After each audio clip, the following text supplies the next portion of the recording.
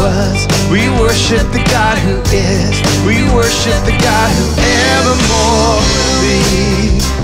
He opened prison doors. He parted the raging sea. My God, He holds the victory. There's joy. There's joy in the house of the Lord. There's joy in the house of the Lord today. And we won't be quiet. We shout out your praise. There's joy in the house of the Lord. Our God is surely in this place. And we won't be quiet. Gonna shout out your praise. Oh, shout out your praise. And then again, we worship the God who was. We worship the God who was. We worship the God who is. We worship the God who evermore will be. He opened the prison doors. He parted the raging sea. My God, He holds the victory. Yeah. There's joy in the house of the Lord. There's joy in the house of the Lord today. And we won't be quiet. We shout out your praise. There's joy in the house of the Lord. Our God is surely in this place. We won't be quiet. We shout out your praise. Yeah. We shout out your praise. We sing to the God who heals. We sing to the God who saves. We sing to the God who always makes the way. 'Cause He hung up on that cross, then He rose up from that grave. My God, still rolling stones away. Yeah. There's joy in the house of the Lord. There's joy in the house of the Lord today. And we won't be quiet. We shout out your praise. There's joy in the house of the Lord. Our God is surely in this place. And we won't be quiet. We're gonna shout out your praise.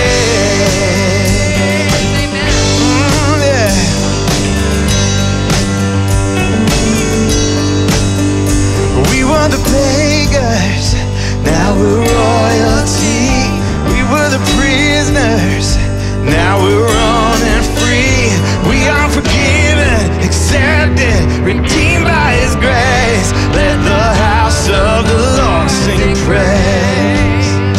We were the beggars, now we're royalty.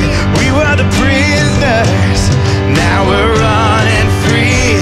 We are forgiven, accepted, redeemed by His grace. Let the house of the Lord sing praise. There's joy in the house of the Lord. There's joy in the house of the Lord today. And we won't be quiet. We're gonna shout out your praise. There's joy in the house of the Lord. Our God is surely in this place. And we won't be quiet. We're gonna shout out your praise. There's joy in the house of the Lord. There's joy in the house of the Lord today. And we won't be quiet. We're gonna shout out your praise. There's joy in the house of the Lord. Our God, He's surely in this place. And we won't be quiet. We're gonna shout out your praise. We shout out your praise. Oh yeah. There's joy, there is joy. Joy in your house, Lord. We shout out your praise.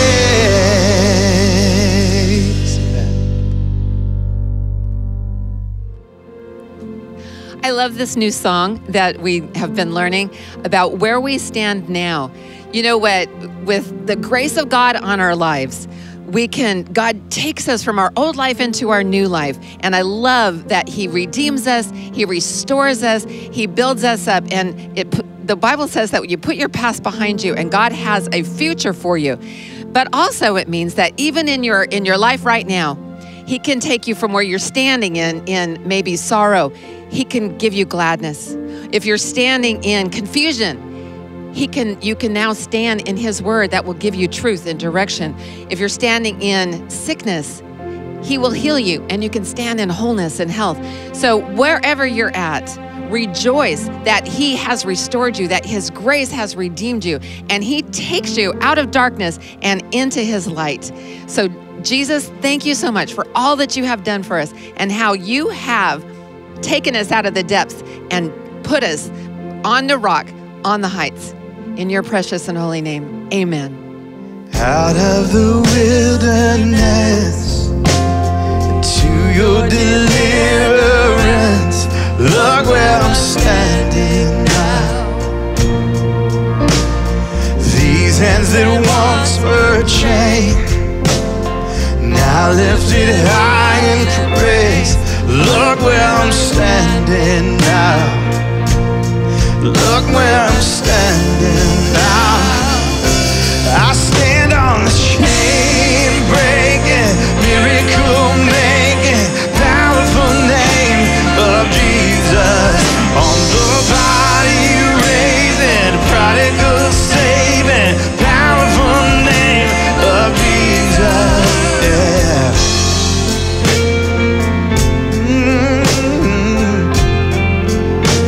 That first verse again. Out of the wilderness to your deliverance, look where I'm standing now. These hands that once were chained, now lifted high in praise. Look where I'm standing now. Look where I'm standing now. I'll stand on the chain breaking, miracle making, powerful name of Jesus. On the body raising, prodigal saving, powerful name of Jesus. Yeah.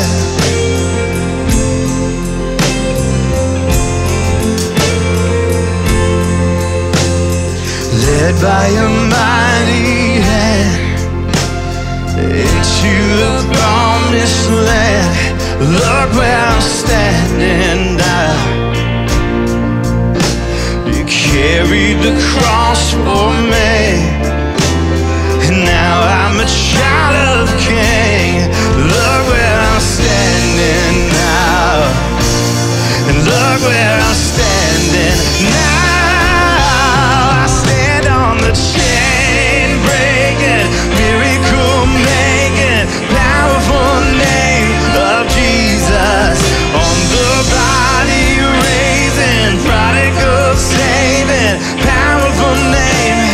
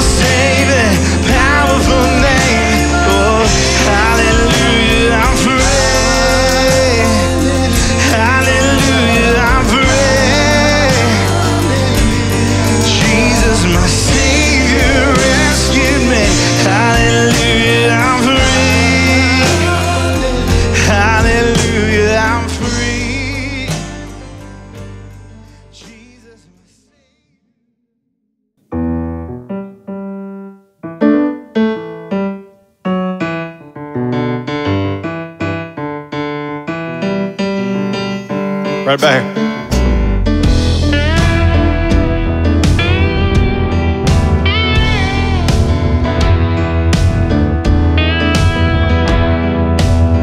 Here we go.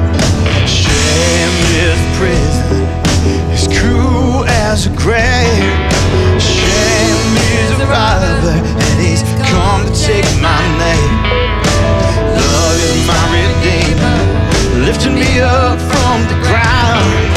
Love is a power when my freedom song is found. There ain't no grave gonna hold my body down. There ain't no grave gonna hold my body down.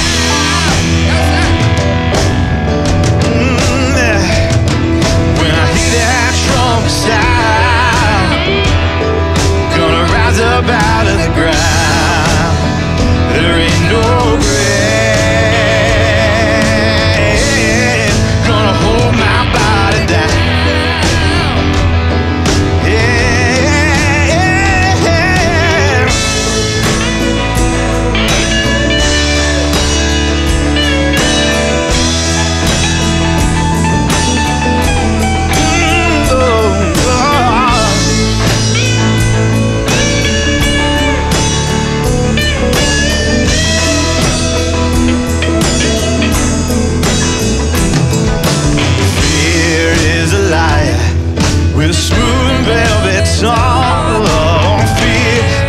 Tyrant is always telling me to run.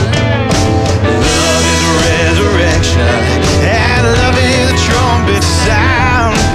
Love is my weapon, I'm gonna take my giants down. There ain't no grave gonna hold my body down. There ain't no grave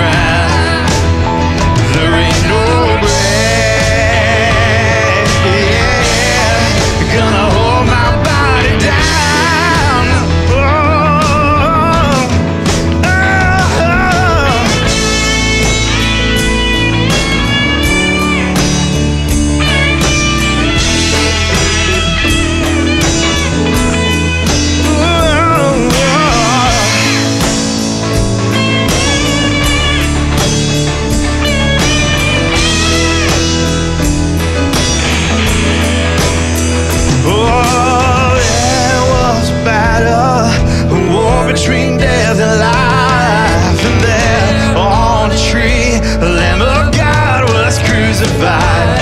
Well, we went on down the hill, and he took back every key. He rose up as a lion, and I set all captives free. There ain't no grave gonna hold my body down. Yeah. There ain't no grave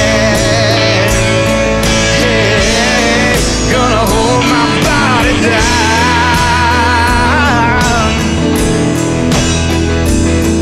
When I hear that trumpet sound, gonna rise up out of the ground. Oh, there ain't no grave gonna hold my body down. There ain't no grave can hold my body down. Oh, there ain't no grave gonna hold my body down.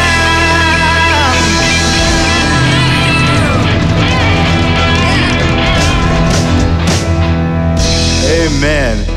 Man, he is the God. He went before us. He rose from the grave. He's promised us new life and a future life with him. So church, thank you for joining us. We will see you very, very soon. Hey church, happy Palm Sunday. We're so happy to have you here. We just wanted to hop on and just say thank you so much for your continued support of the Foothills Church. We just know that God's going to continue to bless you in that area of your life, and we're just so grateful for the opportunity to give. Here are the announcements, and Danny Milo is going to be reading scripture.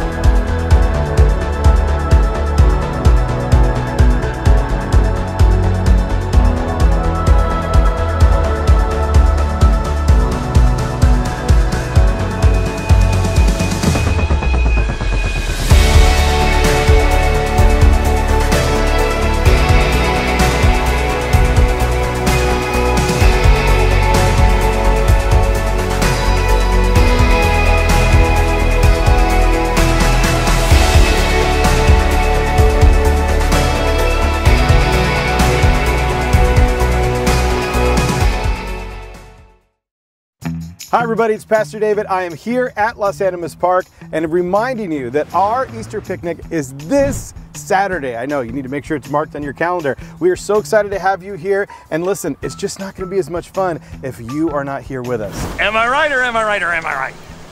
Right. Remember, this is for the entire family. We're gonna have a bounce house for the kids. We're gonna have so much food. It's gonna be awesome. And one of my favorite things, we're gonna have an Easter egg hunt for all of the kids, and they just might get a chance to spot the Easter Bunny, because I don't know if you know, but the Easter Bunny is a Christian and goes to church events. Also, I wanna make sure you know what we mean when we say the color war. You might be like, what is a color war? I don't think it means what you think it means. Anyone can play in the color war, even a bunch of little kids, so that's just a good reminder. Please don't run over a little kid at the color war. We're all gonna be wearing white t-shirts. We're gonna have 4 barrels. 2 of them are filled with red dye and 2 of them are filled with blue dye. This. So hopefully you've already signed up. You're either on Man Bat's team or you're on the One Armed Bandits team. Basically, the 2 teams are gonna fight each other with the dye, and we're gonna try to get the other team as colorful as possible using only this. And we're gonna have a president that we're gonna try to protect. And at the very end of the game, whoever's president has the most white shirt, they're declared the winner. But really, you're probably asking, am I going to be a whole different color by the time I'm done? The answer is yes. You get a chance to look like an Easter egg.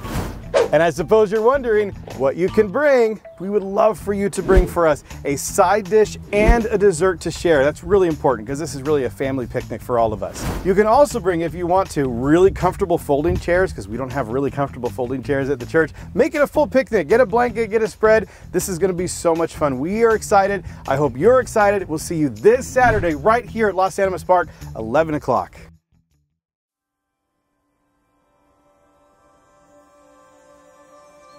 I confess that on the road to Jerusalem, I don't know where in the crowd I might have stood. Did I throw my coat in honor or wave my palm branch in celebration? Did I lead the crowd in shouts of worship or stand in the back and just watch? I only know that your love chases and weeps. Your love celebrates, forgives, and walks the long road with me. Even when I leave you behind in the dust, your love endures. Not just the goodness, but also the pain and the mistakes. I cannot explain even a moment that I forsake the opportunity to worship you. But today, I fall on my knees. I lay down the coat of my shame and sin. I wave my palm branch of surrender. I declare that you are God. There is no other. And I watch you go down the road where I know you endured it all for me. Amen.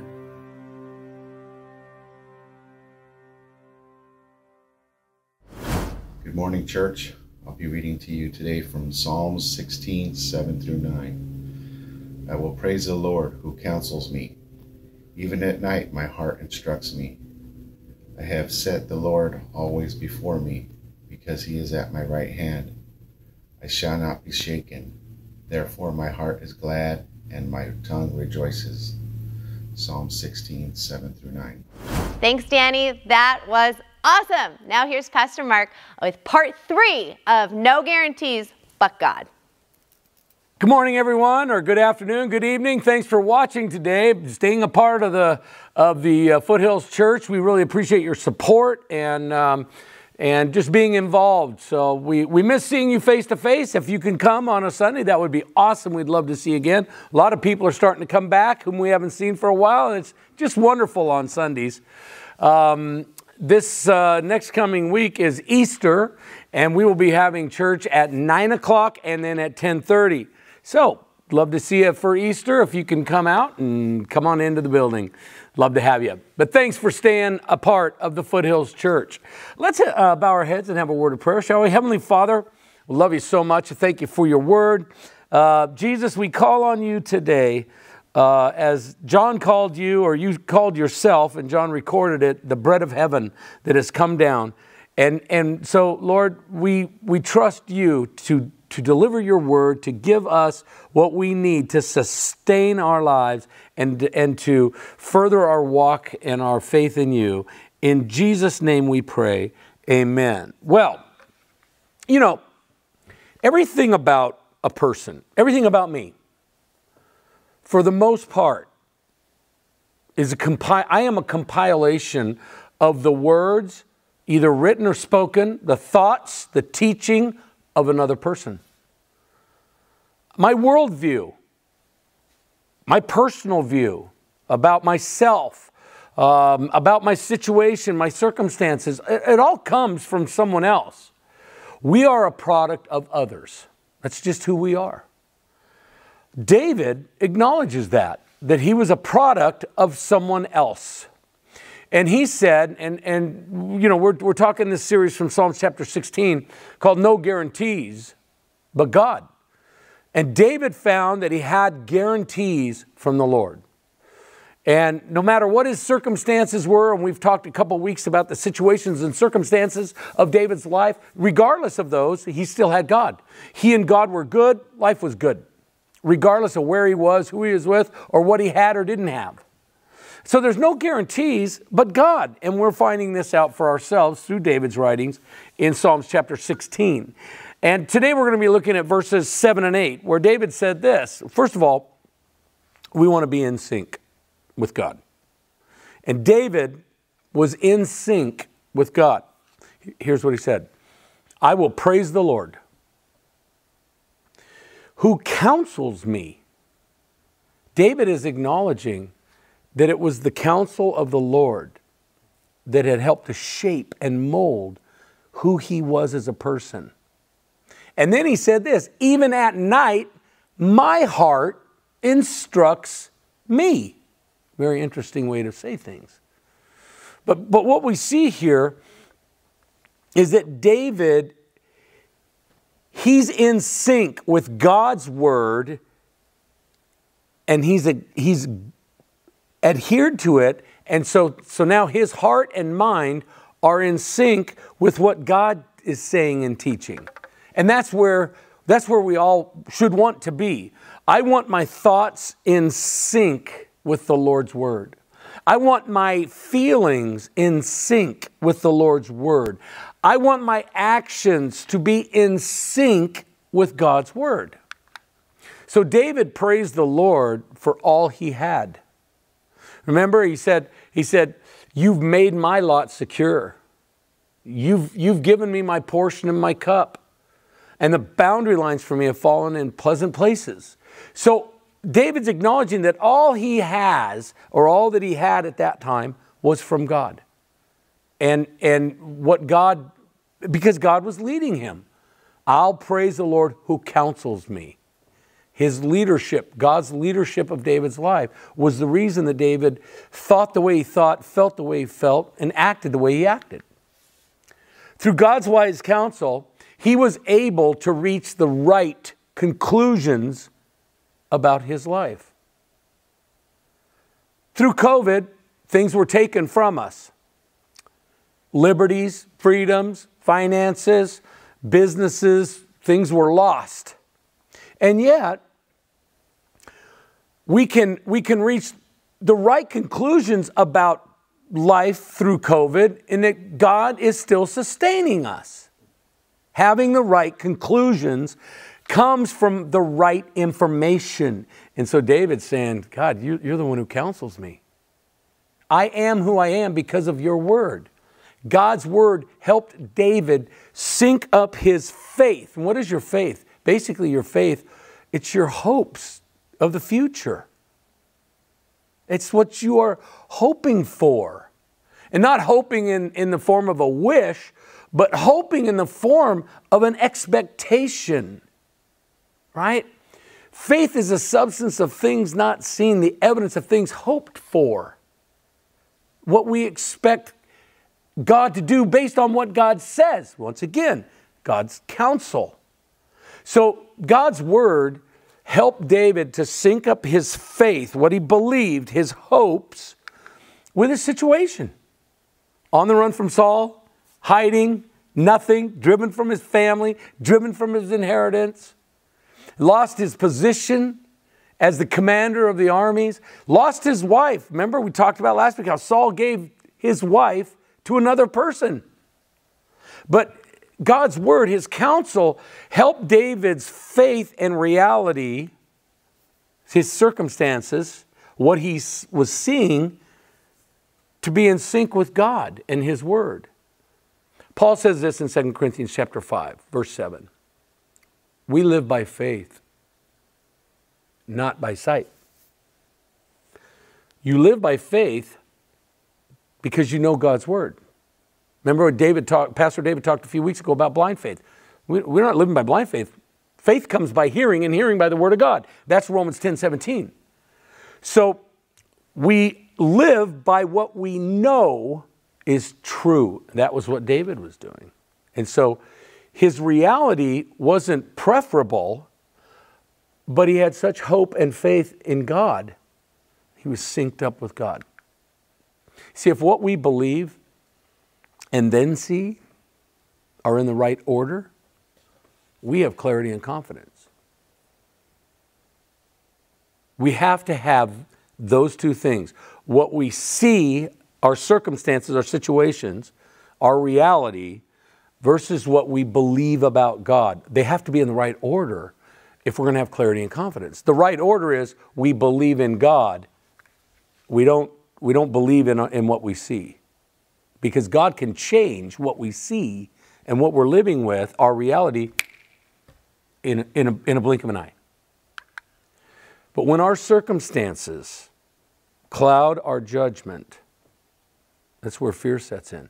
In Psalms chapter 16, you read no evidence of fear in David.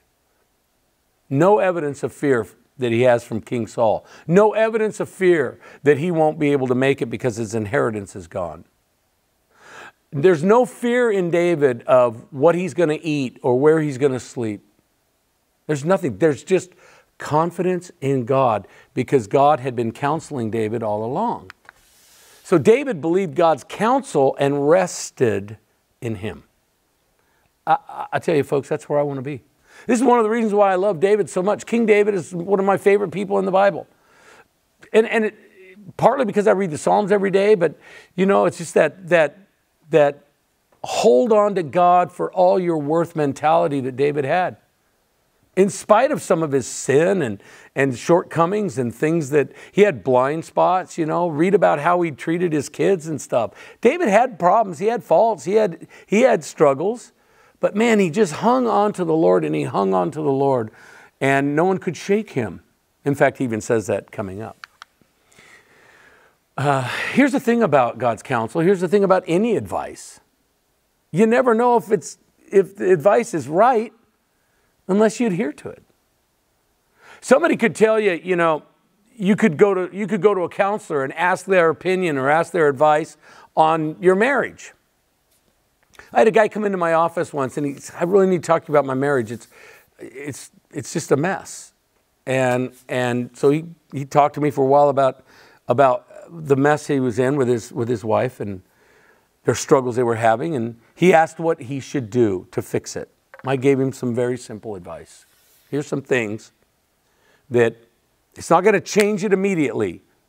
Because you got to remember, if you're in problems in a marriage, you didn't get there overnight. And you're not going to get out of them overnight, all right?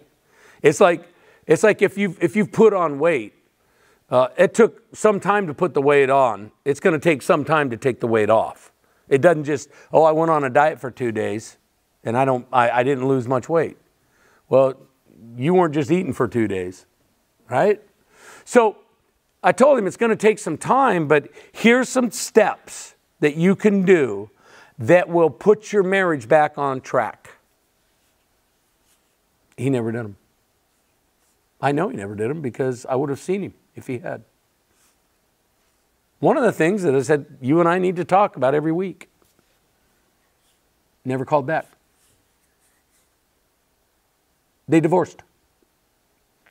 It was a mess. Really bad. My advice, I think, was the right advice. But because it wasn't adhered to, he'll never know. He'll never know if those things had worked. If he'd have done what I had asked or what I laid out before him, he could say, if I'd have done those things, it might have worked. I may have saved my marriage. We'll never know. So this is how David came to praise the Lord. His counsel worked. And David knew they worked because David did it. He did what God said. And if we do what the Lord says, we will find that His word actually works. That forgiving someone over a period of time, and it's like, it's not a one-time thing usually when you forgive somebody. It's a process. But over time you realize the sting of it, the hurt of it, the memory of it fades and heals. And then you realize, I had all these bad things happen to me, yet I'm not a bitter person. That's because God's counsel works. But it only works if you do it. At some point, this is what I believe, at some point, David would have had to have asked God for his help in whatever situation or issue he was struggling or dealing with. And then, because the nature of God is to help us. The nature of God, because He loves us so much. What good father wouldn't help their child if they came and asked for help, right? He's our Father in heaven. He's not a good father. He's a great father. He's a perfect father. And so at some point, David would have had to ask for help. And God, being the good father that He was, would have spoke to David in a way he could understand. See, and that's the other thing about God. God will speak to us in ways that we can understand it's Him. He doesn't tell us to do things we're incapable of even ascertaining what He's meaning. God can break it down into its simplest form. And so He must have spoke to David in a way that David could understand. And then David would have then had to have heeded the advice to see the results.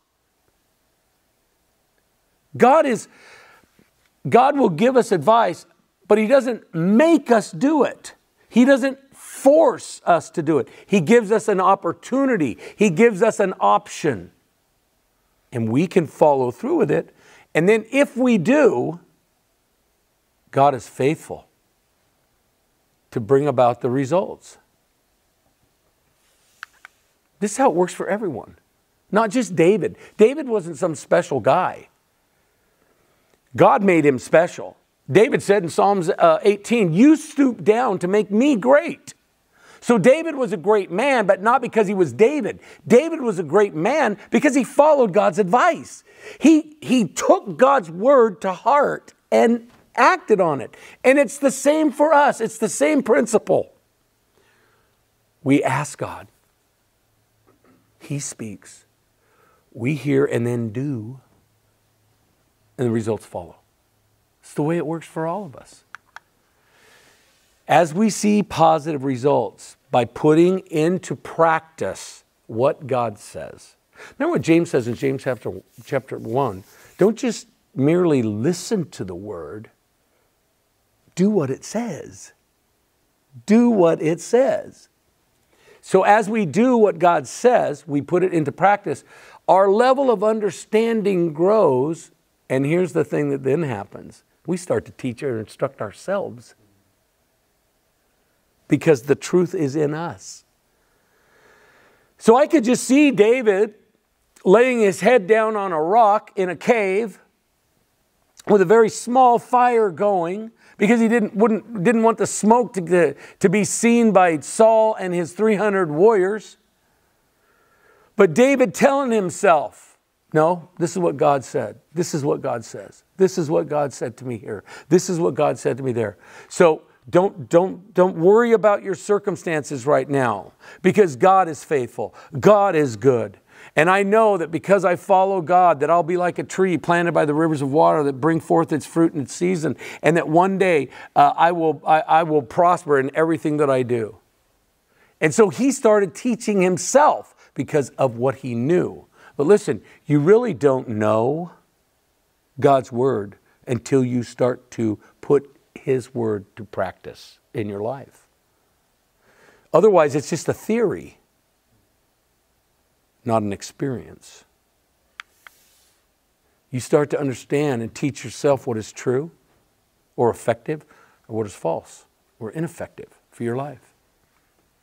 Here's what David said in Psalms chapter 1, verse 2. He delights in the law of the Lord. Now, he's talking about the man. He says in verse 1, blessed is he who doesn't stand in the way of sinners, or sit in the seat of, or walk with the ungodly, sit in the seat of the ungodly, or sit in the seat of mockers, right? I kind of messed that word up, but Psalms 1, you can open up your Bible and read it, right? And then he goes on to say, but his delight is in the law of the Lord. His delight is not in the counsel of the wicked. His delight is in the law of the Lord. And on his law, he meditates day and night. The meditating is to reflect over and over, to think about it and think about it and think about it and repeat it and speak it over and over to yourself. Even at night, my heart counsels me. So when we're in sync with God's word, as David is clearly here, we're in sync with God's word to the point that we're even teaching ourselves what God says. We're instructing ourselves. Now we're in step with God. When we're in sync, we're in line, aligned, head, heart with God, then we're walking with him. That's what it means to walk with the Lord. And here's what David says. He goes on to say, I have set the Lord always before me. Always before me. And because he's at my right hand, I'll not be shaken. How did David set the Lord always before him? What's the process of this? What do you do? I mean, do you just say it? Well, God's going before me. What does this mean? It's an act. It's an action. And the act of setting the Lord before you means you align yourself with him. You link with him. Amos asked this question: how can two walk together unless they've agreed to do so? So there has to be this aligning with God. God is going this way. If you're going to walk with God, then you have to walk with him. He doesn't necessarily walk with you. You walk with him, right? So it's aligning yourself or linking your life with the Lord's. And then it's adjusting your thoughts, adjusting your feelings, adjusting your actions to his will, according to his will. Even Jesus did this in the garden. He famously said these words, not my will, but yours be done. God, I'm adjusting my feelings about going to the cross. I'm adjusting me to you. I am not asking you to adjust to my feelings or my thoughts about this. Because Isaiah tells us in Isaiah, the book of Isaiah, that God's word and his ways, his thoughts are higher than ours, right? I believe it's Isaiah 55. God's ways are higher than our ways. We adjust to him. He doesn't adjust to us. So the act of setting the Lord always before you, align with him by linking your life with his, walking with him, adjusting to his will, and then availing yourself to him. You sit before him, you wait on him. I have to avail myself to the Lord every day. I have to avail myself to the Lord when I read my word, his word, my Bible. I avail myself to God to let him speak to me. when I pray for help, when I ask him a question, I have to then listen and I have to look for the answer, availing ourselves to him. That's the act of setting the Lord always before you. And this is what David did. But we can't just say it. We have to do it. We have to do it. It's in the doing that comes the knowing. I'm going to say that again. It's in the doing that comes the knowing. So we either set the Lord before us, as David did, as I'm attempting to do with my life, and as I'm sure many of you are, or we shut him out. We shut him out by lack of action. The young man that came to me about his marriage that was in a mess, I gave him some very simple things to do, where he could have aligned himself and adjusted himself and availed himself to the Lord about his marriage. He could have aligned the Lord in his thoughts and his actions and adjusted some things and availed himself to the Lord. He didn't do it. He didn't do it.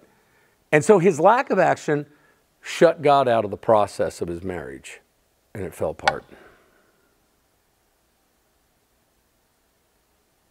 It's true with our finances. It's true with us as parents.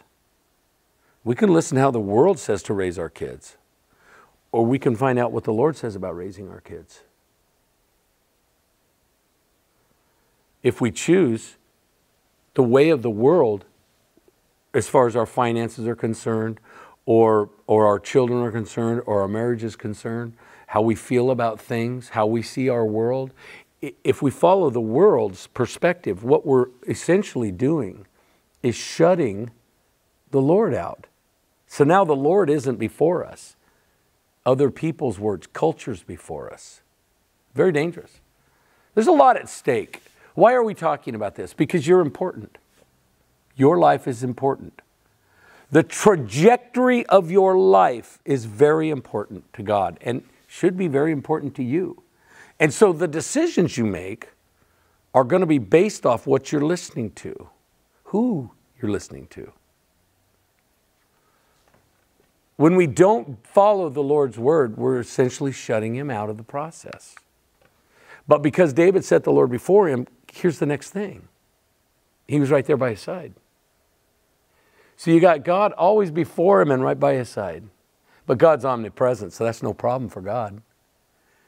God could be before David, and he could always be, and he also could be right by his side. So with the Lord before him to lead and to guide, and then at his right hand. And why the right hand? The right hand in the Bible, the right was always the symbol of power. So the Lord's at David's right hand, which is the alpha position where God belongs in every one of our lives. The alpha position.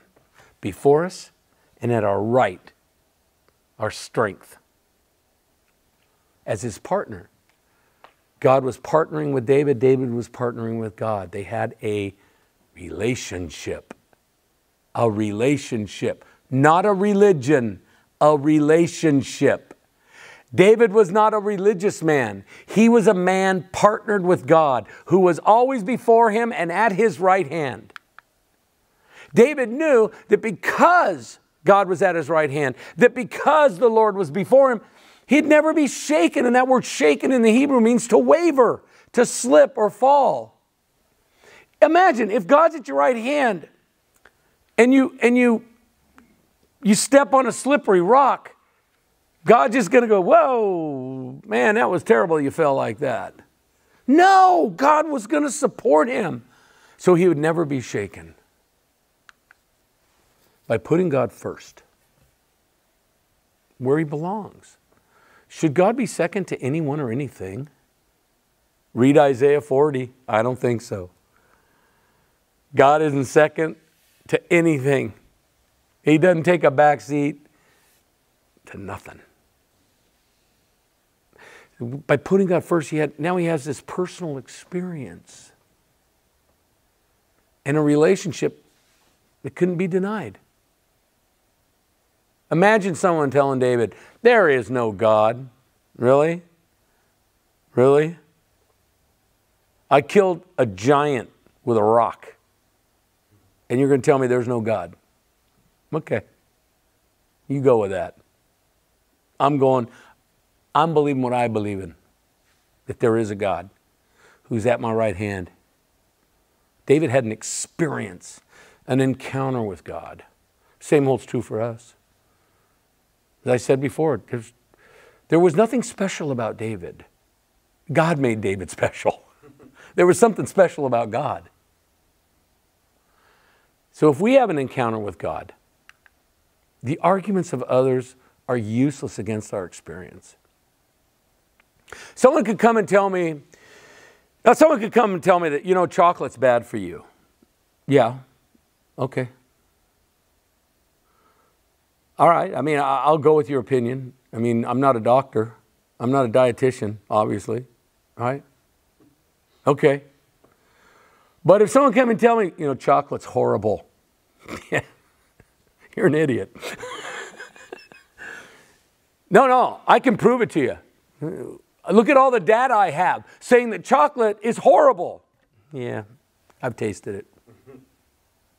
We're going to send you to an indoctrination class, and we're going to readjust your thinking about chocolate. And I could go through a 12-step program. I could come out and go, yeah, chocolate's good. Chocolate is good. No, it's horrible. We taught you it's horrible. We brainwashed you that it's horrible. No, you didn't.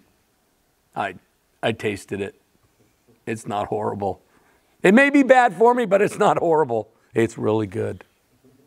When look, people can argue with you about God. I don't know what to tell you. He's real to me. He's real to me. I posted something on a reel about God's word, and somebody came back, with a comment that it's all fairy tales, bro, right?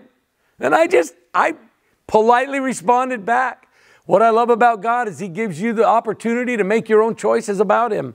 I choose to believe His word's real. You could say it's fairy tales. You could say it's all hogwash. Okay. I've had an experience with God's word. It can't be denied. It can't be shaken. So their arguments are useful for themselves, but useless against my experience. When you know that you know that you know that you know that you know that you know, who can shake you? Who can shake you?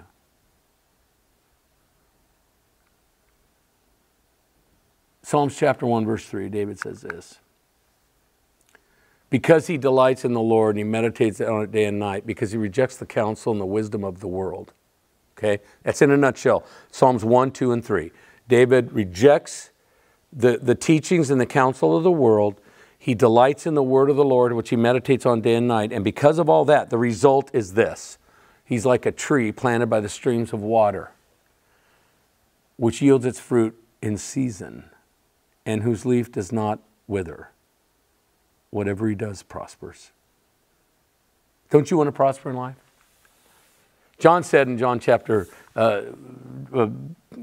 book 3, 3 John verse 2, he said this, beloved, and I'd say this, I know I'm quoting what John said in the word, but I'm speaking this to you as well. Beloved, because you're my beloved. I wish above all things that you would prosper and be in health, even as your soul prospers, or according to the prospering of your soul, your spiritual life. That takes precedence. God has great counsel for us. But we have to want His counsel and then do what He says. And the results, you'll be like a tree planted by the rivers of water that bring forth its fruit in its season. Fruitful life, prosperous life, a good life. God bless you. Thanks for being a part of today's message. Let's close in prayer. Heavenly Father, we love you today, and I thank you for your word. You've counseled me. Lord, and I want to ask you to forgive me for the times I've ignored your counsel. The times that I've shut you out of my decision making and just gone my own way. And there's been more than once that that's happened, Lord. You know every time that I've done that, and you've forgiven me for all of it. And you continue and continue to desire to work with me and to partner with me, which is just astounding, Lord. But you're astounding. You're amazing. I love you, Lord, and I just pray that you would speak to each one of us about our lives, because the trajectory of our life, I want it resting in your hands, not mine. I want it resting in your hands, not the words of others. I want the trajectory of my life to be in accordance with my Lord and Savior, Jesus Christ. In your name we pray. Amen. God bless you. Have a terrific day.